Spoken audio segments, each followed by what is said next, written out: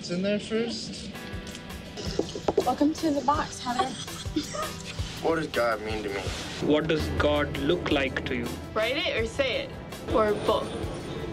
To even have an idea of what he looked like, we wouldn't be able to be on this earth. So I'd say God is indescribable. I'm atheist. Used to be a firm believer. Not anymore.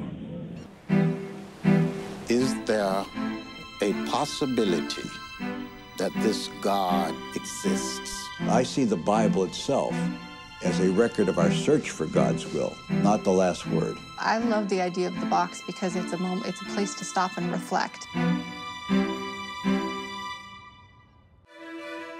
Faith, by definition, is believing in something that you can't prove. All faith is to be questioned. These are all pre-Christian. If you go back far enough, you'll find the basis for why these myths are developed.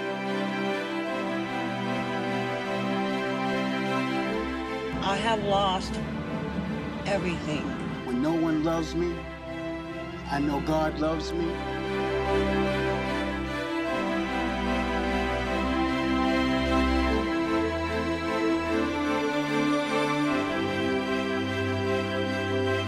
Well, I don't know what God really means to me, but there's moments.